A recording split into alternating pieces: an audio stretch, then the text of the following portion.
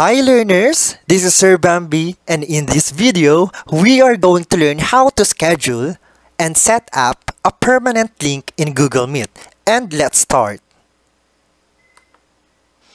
First, kailangan mong pumunta sa google.com. And after that, click the Google Apps button. Ito po yung Google Apps button. And then, click the Google Calendar icon. Ito po yung Google Calendar icon. Yan. Proceed na po tayo sa Google Calendar. And then after that, click the Create button. Ito po yung Create button. At ito po yung lalabas.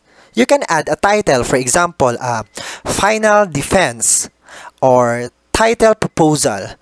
Yung sa akin naman, since nagtuturo ako ng mga iba't ibang subjects, for example, computer subject, at nagtuturo ako sa grade 6, and then yung section is St. Anne. Yan. And then click the event. At pwede kang pumili ng specific time kung kailan yung meeting ninyo o kailan yung online meeting ninyo. Sa akin naman, since nagtuturo ako ng computer subject every Monday, Wednesday, and Thursday, click ko lang po ito at click ko yung all day. And then, click does not repeat. And then, pwede ko siyang iset daily or weekly on Thursday. Pero, kino-custom ko siya. Since sabi ko kanina, nagtuturo ako tuwing Monday, click ko yung Monday, Wednesday, and Thursday.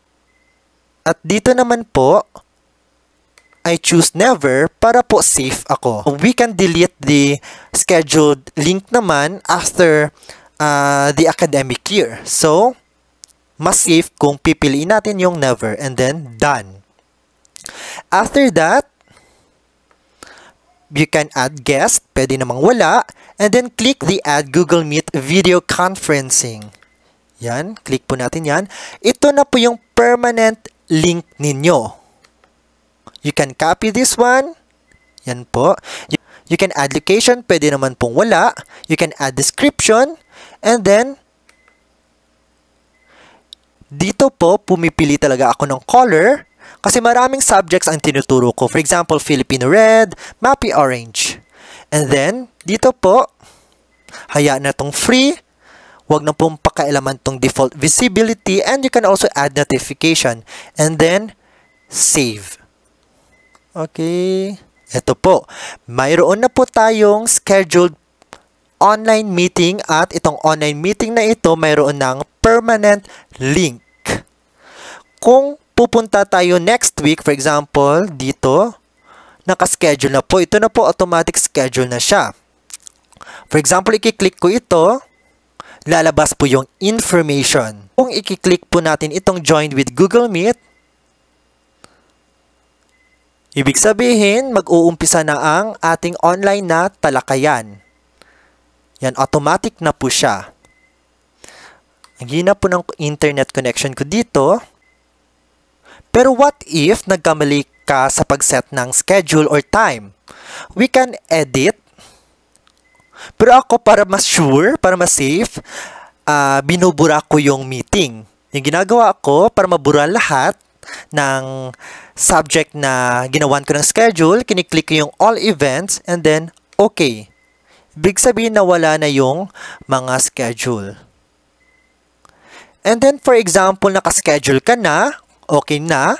Ang maganda dito kapag pupunta ka sa meet.google.com, lalabas yung mga subjects na ginawan mo ng schedule. Ito na po siya. Ang gagawin mo na lang is mag-click. For example, ang schedule ko ngayon is Filipino for St. Marceline. Yan. Lalabas na po siya automatically. And yung kanina sa permanent link o yung link na lumabas kanina, for example, kasi since Edmodo yung ginagamit namin, nagbigay na ako ng instruction. For example, ito, greetings. This is our synchronous class Google Meet permanent link. Ito po yung link. Yan. Gagawin lang nila is to click. Yan. And then, I gave them a lot of instructions. For example, just click the link to proceed on the meeting. This link will be used throughout the academic year. We will still give you a short notice every Tuesday as your reminder for our online meeting. A notice also will be posted if makeup class will be scheduled. You can enter the meet 5 minutes before the scheduled time. At yan po. Very easy lang po yung mga steps o very easy lang po kung paano gumawa o mag-schedule ng online meeting. And that ends our video tutorial about how to set up or schedule a permanent link in Google Meet. Don't forget to subscribe to join my class, like this video for your attendance, and hit the notification bell para hindi ka malate sa class ko. This is Sir Bambi and you may now evaporate. See you!